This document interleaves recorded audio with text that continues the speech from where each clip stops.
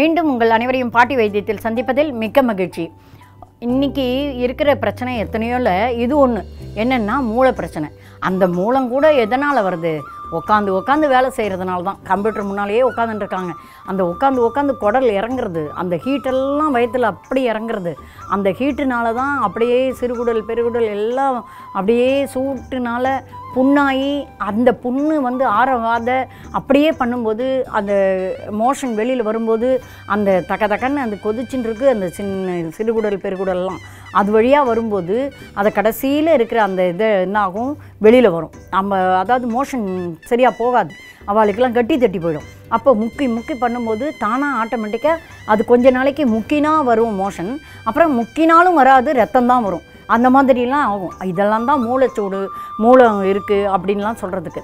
இந்த மாதிரிலாம் ஆனால் ரொம்ப நம்ம கவனிக்காமல் நம்மளே நம்ம அலட்சியப்படுத்திக்கிறோம். நம்ம பிரத்தியாருக்கு பார்க்குறோம், பிரத்தியார்களுக்கெல்லாம் எல்லாம் சொல்கிறோம், கேட்குறோம், பாவம்னு சொல்கிறோம். நம்ம உடம்பு நமக்கு பாவம் இல்லையா? நம்ம அதையும் தான் கவனிக்கணும். நம்ம உடம்பையே நம்ம பார்த்துக்கிட்டா தான் 4 பேரோட சந்தோஷமாக பேச முடியும். இல்லைன்னா எப்போ பாரு நமக்கு ஒரு பிரச்சனை இருக்குன்னா சுனிங்கிட்டே இருப்போம். அதெல்லாம் இல்லாமல் அதுவும் இந்த மூளைச்சூடெல்லாம் வந்தால் ரொம்ப பிரச்சனை தான். அதெல்லாம் சரி வரக்கூடாது, வந்துடுது. இப்போ என்ன செய்யணும் பாட்டி நீங்கள் சொல்லுங்கள் அப்படின்னு நீங்கள் கேட்டிங்கன்னா, இப்போ நான் சொல்ல போகிறத நீங்கள் கண்டிப்பாக செஞ்சு நல்ல பயனடையலாம். ஒன்றுமே இல்லை, ரொம்ப ஈஸியானது விளக்கெண்ணெய், கேஸ்டர் ஆயில் அப்படின்னு சொல்லுவாங்க. அந்த எண்ணெயை பியூராக சுத்தமாக இப்போல்லாம் நிறையாவே விற்கிறாங்க கடையிலலாம். அந்த மாதிரி பார்த்து நல்லதை வாங்கிக்கோங்க. அப்படி உங்களுக்கு கடையிலலாம் வாங்க முடியலன்னா நாட்டு மருந்து கடையில் கண்டிப்பாக கிடைக்கும், அதை வாங்கிக்கோங்க. அது ஒரு 100 மில்லி கூட கொடுப்பாங்க, அந்த சின்னதாக அந்த பாட்டிலில் போட்டு வச்சுருப்பாங்க. அதை மாதிரி அதை வாங்கிக்கோங்க.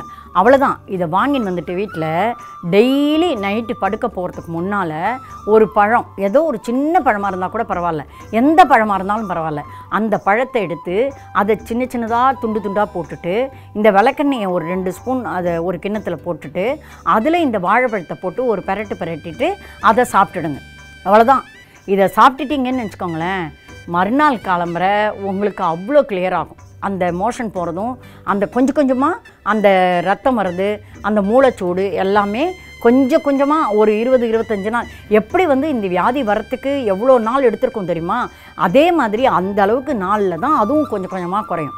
இதுக்கு நடுப்புற என்ன பண்ணுங்கள், நைட்டு படுக்க போகும்போதோ அல்லது சும்மா இருக்கும்போதோ தொப்புளை சுற்றி அடிவயர்லேருந்து மேல் வயர் வரைக்கும் அந்த விளக்கெண்ணையே நீங்கள் கொஞ்சம் லேசாக சூடு பண்ணிவிட்டு தடவிக்கலாம்.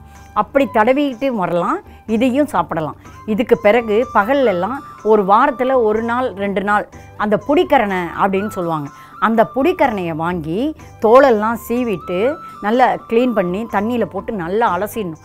அலசின பிறகு பருப்பு, இஞ்சி, எலுமிச்சம்பழம், உப்பு, மஞ்சப்பொடி எல்லாம் சேர்த்து ஒரு மசியலாட்டம் அதை செஞ்சு சாப்பிட்ணும். கருணக்கிழங்கை என்ன பண்ணணும்னா முதல்ல வேக வச்சிடணும். தனியாக வேக வச்சு எடுத்த பிறகு அந்த நான் சொன்ன மாதிரி பருப்பு, துவரம்பருப்பு, பயத்தம்பருப்பு, இது 2ல் ஏதாவது ஒரு பருப்பை போட்டு இதெல்லாம் போட்டு கடைஞ்சி உங்களுக்கு தேவையான அளவு உப்பையும் போட்டு கொஞ்சோண்டு புளி, அதிகமாக புளி சேர்க்காமல் கொஞ்சமாக புளியும் போட்டு கலக்கி நல்லா மசித்து அதை சாப்பிட்டு வாங்க. அப்படி சாப்பிட்டுட்டு வரும்போதும் உங்களுக்கு இந்த மூளைச்சூடுங்கிறது கொஞ்சமாக இல்லாமல் போயிடும்.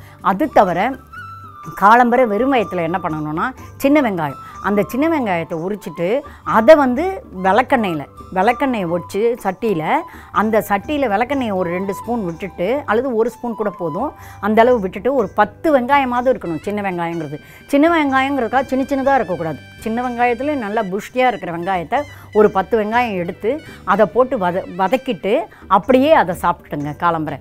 இது 3ஐயும் நீங்கள் செஞ்சுட்டு வந்தீங்கன்னா கண்டேன்னு ஓடியே போய்டும் இந்த மூளைச்சூடுங்கிறது. கண்டிப்பாக அவ்வளோ சுகமாகிடுவீங்க, நல்லா ஆகிடுவீங்க.